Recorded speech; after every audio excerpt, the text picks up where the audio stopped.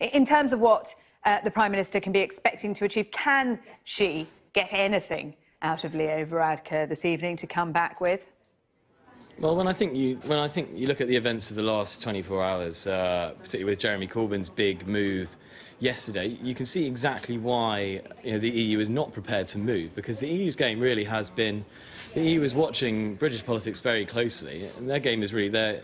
For a long time, they were holding out, hoping that by constantly stonewalling Theresa May, refusing to give any concessions, they would be able to actually force the UK into having a second referendum. They were looking at parliamentary manoeuvres to do that. And I think when you look at Donald Tusk's outburst on Wednesday, when he talked about the special place in hell, that was almost a sort of emotional lashing out.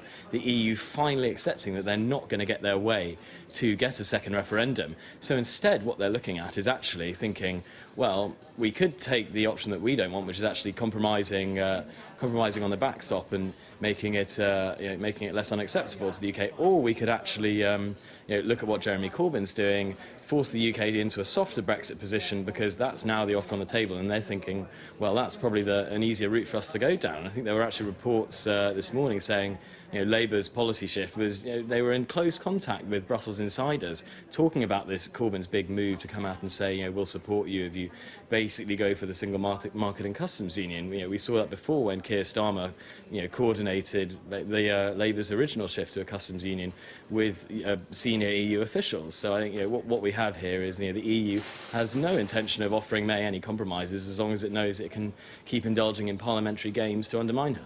But Hugh Bennett, the EU might like Jeremy Corbyn's offering more than what Theresa May is asking for, but she has reportedly told them that she cannot get her party behind his letter, and that there are 30 MPs who would never back her deal without EU movement on the backstop. So where next?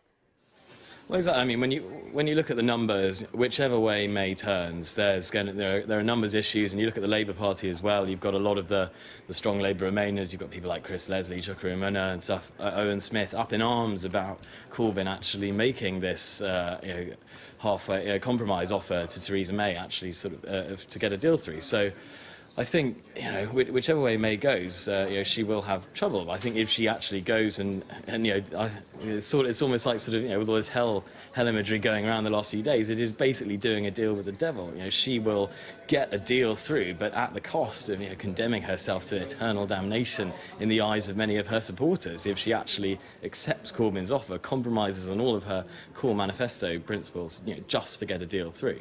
So